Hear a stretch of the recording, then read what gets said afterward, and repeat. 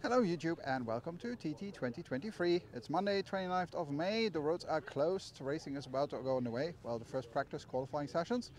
As usual, I don't have much of a plan what I'm going to do. I will basically try and catch general impressions of TT. Now, if you are looking for any channels that do live streaming of the racing, I'm not your guy, I don't really do that. There are others who do that.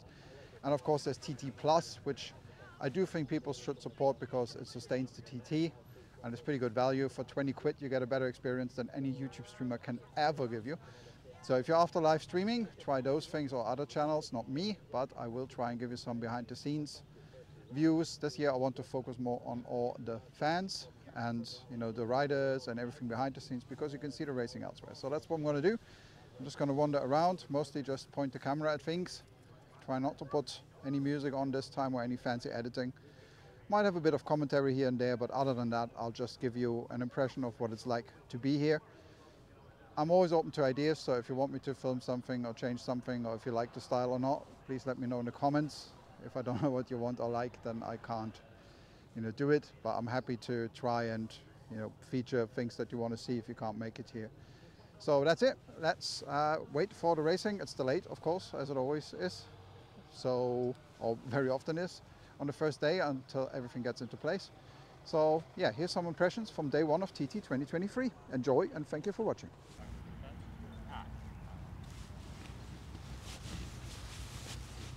Alright, I'm all parked up. That's the big car park at Nobles Park behind the grandstand, which is actually free.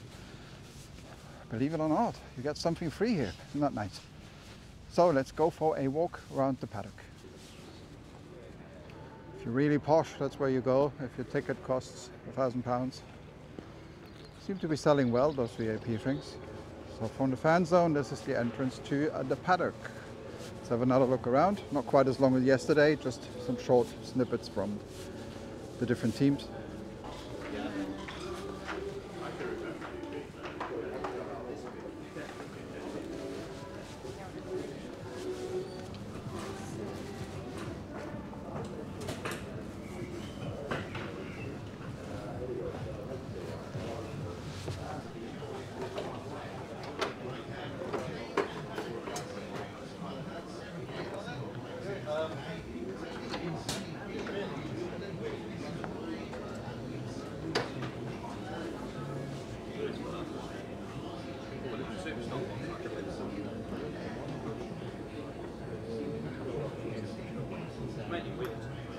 Doesn't give a tag.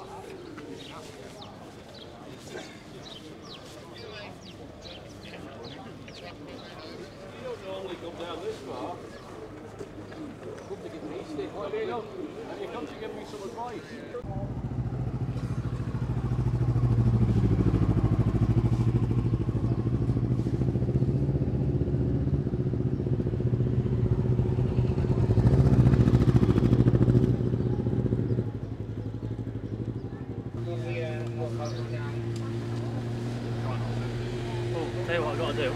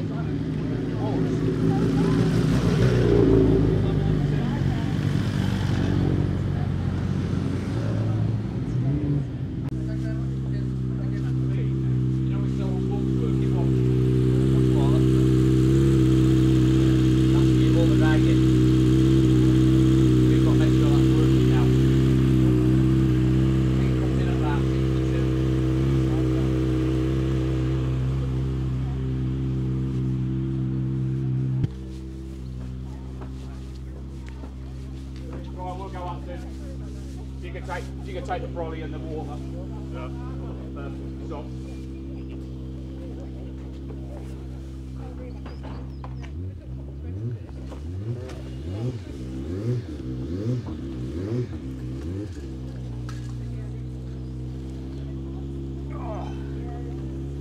Oh, steering like this.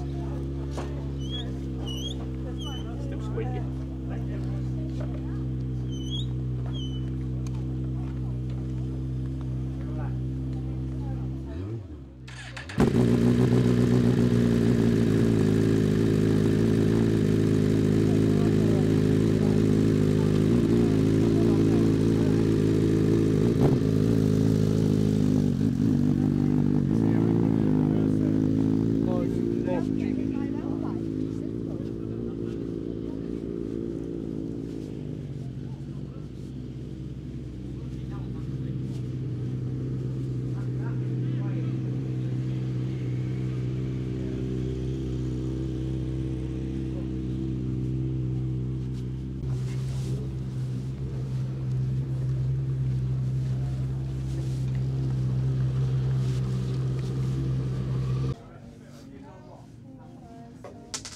Here's Indy, first day of TT 2023. How do you feel? Yeah, I feel really good, you know, get a good sleep.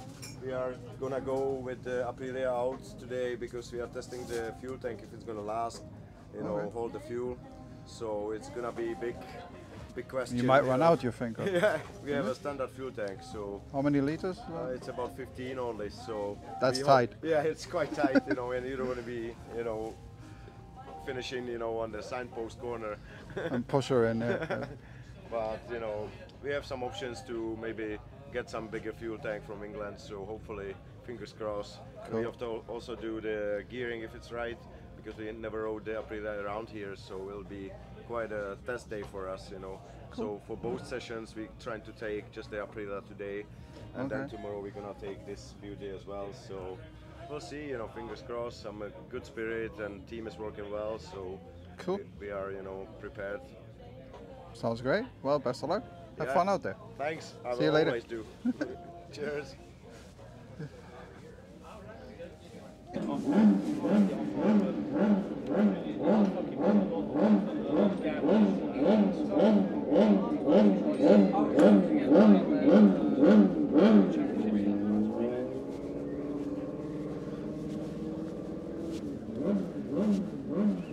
Right, now it's time to take a wander. We have, what, 16, 18 minutes left until roads closure.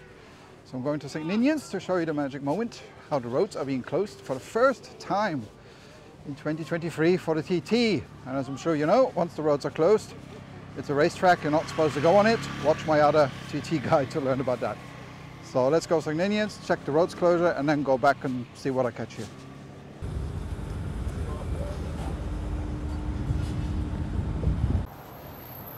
It is 9:49 a.m. on Monday. As you can see, it's still a public road right now, so let's walk down to St Ninian's. Because in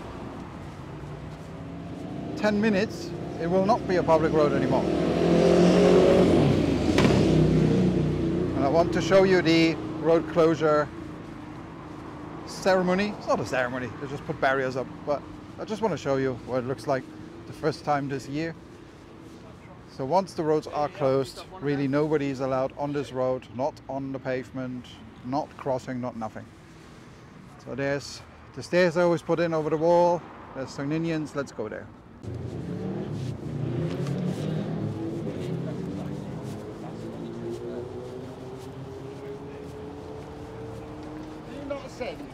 If you are watching from St Ninian's, don't forget to go into the church.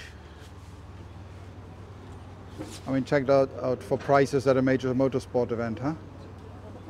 So yeah, don't forget to go to the church, grab a tea, slice of cake, support them while you watch the races here. They're lovely people.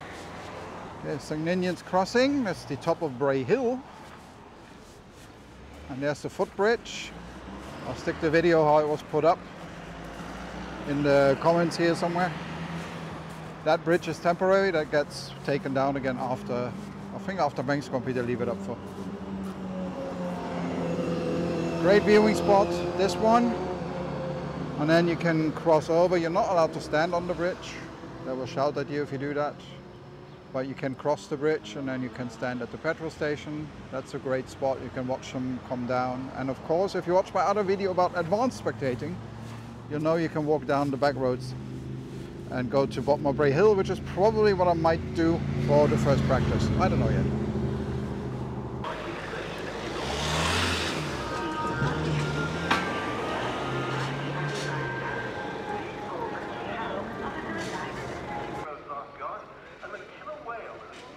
There's the magic moment. 10 AM, the road is closed, he has to turn around. The barriers are going up.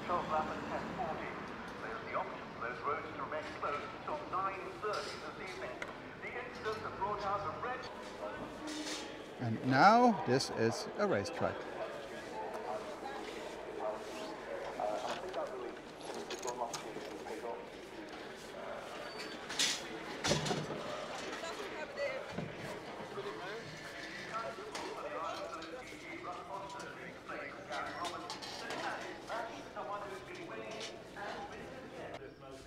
So the roads are now closed. What happens now? Then the first lap is not until 10:40, so they have about 40 minutes. As you can see, the marshals are doing an inspection for debris and dirt and anything that could be a danger to participants. Of course, if you do hit something like a drinks can or some rubbish when you do these speeds, that's dangerous. In the distance, you can see the LED flags working, those flashy things there. That's a new system. They put that in recently, so they can signal the riders more easily. There'll also be traveling marshals going around. I'm sure you've seen them. They are all ex-riders. They're all very experienced. They check that everything's in place. There will be course inspection cars going around with officials to make sure that everything is in place. What happens often is that they sometimes move marshals around. There have to be a certain number of marshals in certain positions. So you can see he's checking the track. So yeah, sometimes, especially over the mountain, they tend to move marshals around. So sometimes you get an announcement, there's a delay while we move marshals around. And then once everything is set, the first bikes, there's a newcomer speed controlled lap at 10:40. So another 30 minutes from now. It's very quiet. If you know the TT and you know the spot and just along Glencrutchery Road, you know how quiet this is, but I'm sure this will change during the week. Plenty of action indeed, and the exciting thing is for you that as I was coming through the paddock this morning, and the bike doors. That's the charges for the little grandstand by the return lane. This is the return lane. Actually a pretty good view.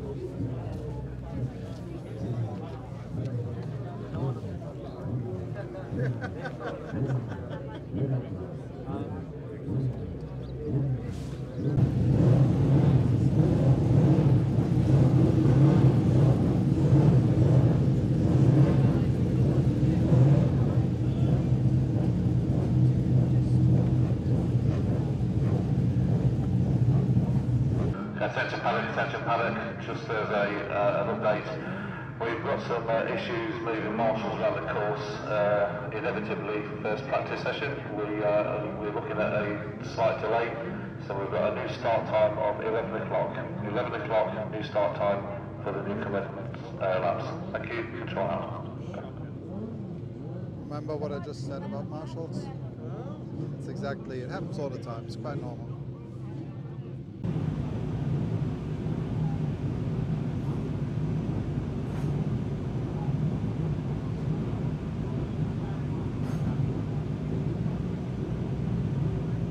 we're a little delayed. I'm walking back towards St Ninian's and I'll catch the first bikes there. I think it's a better view. But yeah, delays. The one thing you get really good at with TT is waiting and being patient, because delays are just an inevitable truth with an event this complex.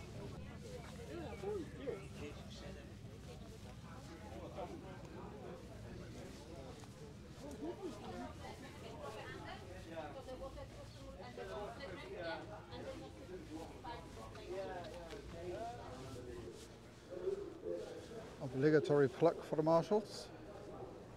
If you are coming here to watch or visit, consider joining them. Without marshals, no racing.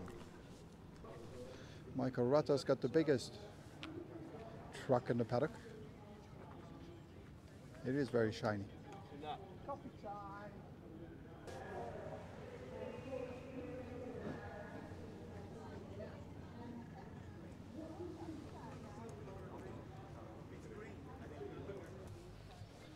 That's the new merchandise shop that wasn't here last year. They have a new merch contract this year, as I think I mentioned a couple of times, and prices have gone up massively. I meant to do a separate video on that actually, because I think it's the government's fault, but then isn't it always? So this is the entrance to the fan zone, and I'm now going to St Ninian's and catch the first bikes there.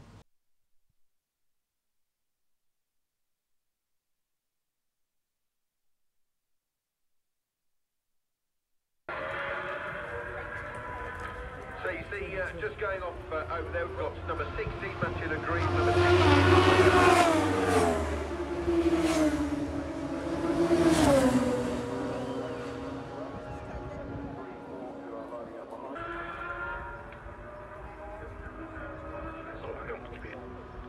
And we'll go back down to Chris and Ben.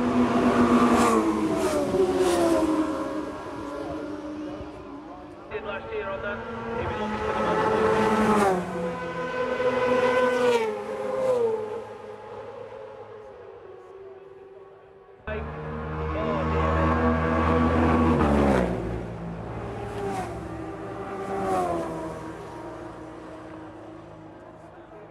First out on his 700 Yamaha.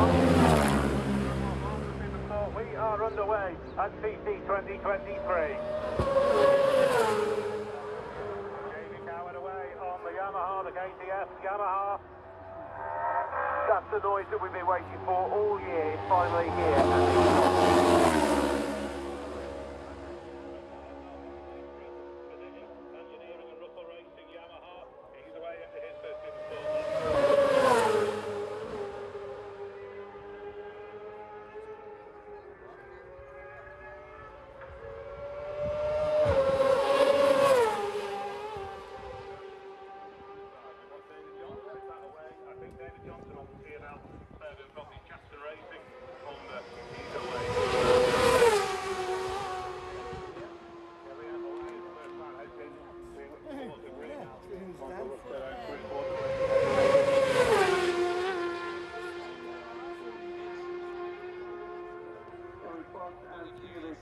Down there, it's going to cut you right over St Ninian's crossroads.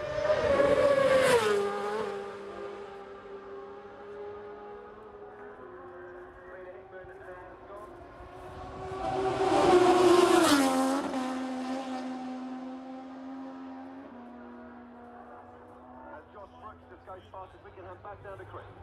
Yeah, back down to Chris.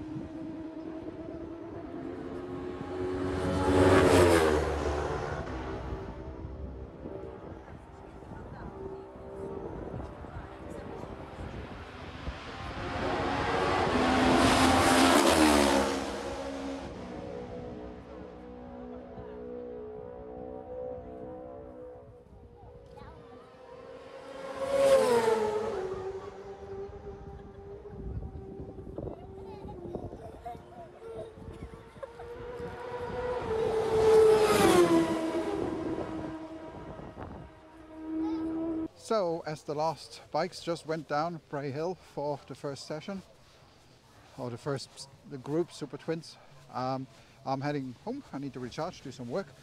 So that's it from me from up here. Also, I want to upload this really quickly, so I won't be up here for qualifying later, but I will try and maybe go up on the mountain. Like I said, I want to do more sort of behind the scenes and maybe feature the fans more and stuff like that. If you want to watch race footage, sign up for TT Plus. It's your better bet.